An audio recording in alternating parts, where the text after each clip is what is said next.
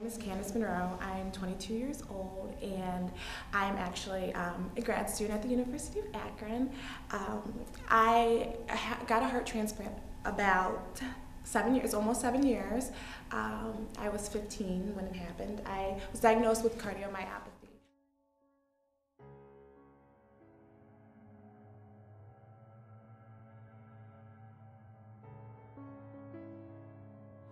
So I waited in the hospital for 2.5 weeks, which is awesome. I was put at the very top of the list because I was very sick. I went from probably 115 pounds to like 90 pounds in a week. Like it was really bad, really sick. And then, so I waited 2.5 weeks, and on February 7th, 2002, I got my heart transplant. And I like to say it's my Valentine's gift because it's exactly a week before Valentine's Day.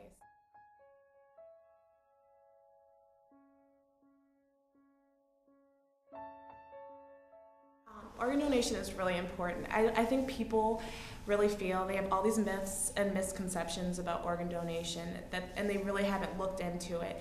People are probably more likely to need an organ donation or more than they are going to have to donate their organs.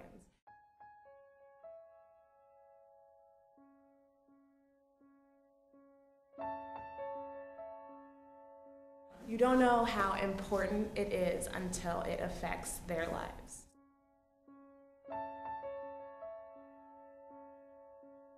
Just think of that you could possibly save someone's life. You could be that hero to that family. I know I've never met the family where the organ came from, but I mean, one day I know I would really love to just say thank you. I know my parents wrote a letter right after, but it's taken me some time. Because I don't know what to say. I mean, thank you, of course, but I mean, it's more than thank you. It's this.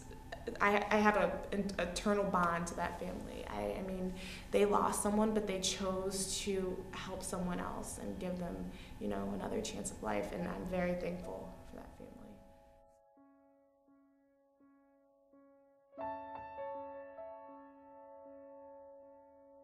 I think people should really research before they, make the decision, because if they research, they'll find out so much about organ donation and how it changes lives.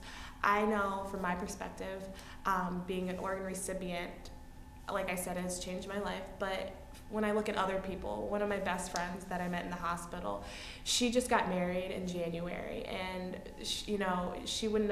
that would have never happened if she didn't get that second chance of life. Or my sister, who had an organ donation, she just had a daughter. Well, it's going to be 2 years, and my niece is running around perfectly healthy. So I mean, she wouldn't be here if my sister didn't get that organ donation. And people need to research and see how it changes lives, and how that maybe one day they can help, or one of their family members can help, because you never know what happens.